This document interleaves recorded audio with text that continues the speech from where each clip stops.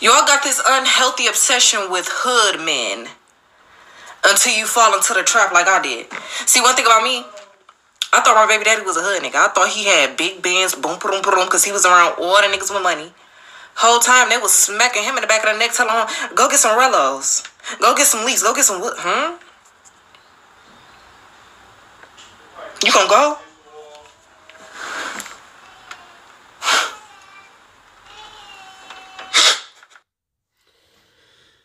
I'm just as confused as y'all.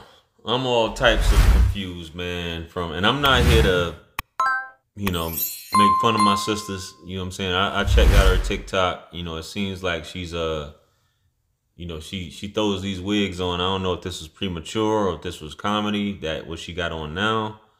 That shit's not righteous at all. But to her point, you ladies get fascinated with hood guys. By all means, do your thing. It's usually a young girl thing.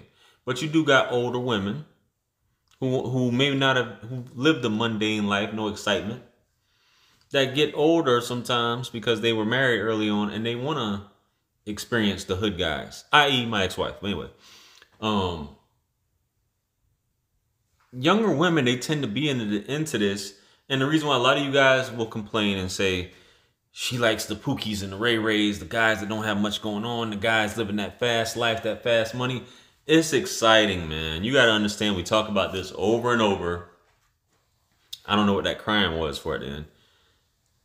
Women love to wonder. They love emotional, as the bro said on the original video that he commented on. Our brother said that was commenting.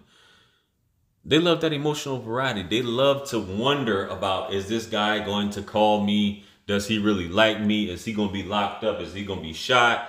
Are we going to be in a shootout? He's pushing coke, so on and so forth. But you want every man to be a Scarface? You saying he buying Rillos and basically the do-boy for the other guys. But you ladies that are young, you're so impressionable. You have a herd mentality. You're trying to get on this Bonnie and Clyde ride or die, so on and so forth.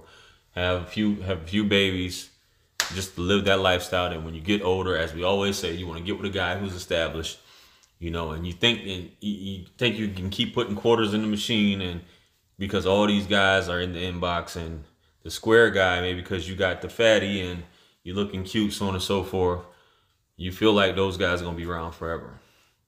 And they're not. Single motherhood, you end up creating the same guy that you had a baby by in the child with your young king.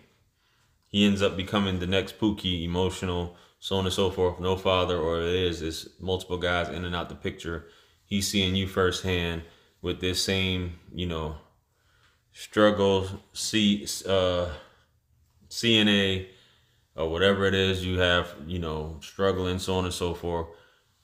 Not knowing the father in and out the picture, dealing with multiple women. You got multiple siblings as well. And you grow up and you perpetuate the same thing sometimes. So, fellas, once again, you leave women to what their desires are. You leave them to their devices. You leave them to all these things. And you don't complain about it. If that's what they want, that's what they want.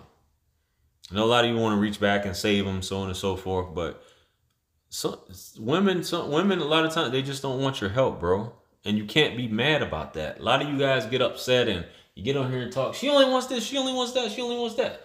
Man, let her do her. If that's what she wants, it's not your job to save her. It's not your job to change her mind. It's not your job to make her see the quote unquote good in you, or how good of a guy you are and why you're a good catch.